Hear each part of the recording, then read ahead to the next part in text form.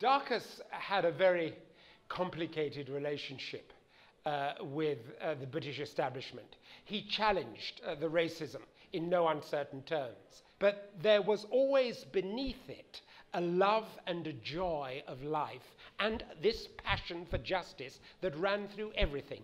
And it was fed by a deep cultural hinterland that embraced both the Caribbean of Derek Walcott, the great poet, but the Britain of William Shakespeare, with a bit of Greek and Latin thrown in, because as he would often tell you, Darcus had a classical education like many Caribbeans, and he used all of that. So it was this incredible mixture of politics and culture, but always grounded in a strong sense of his identity.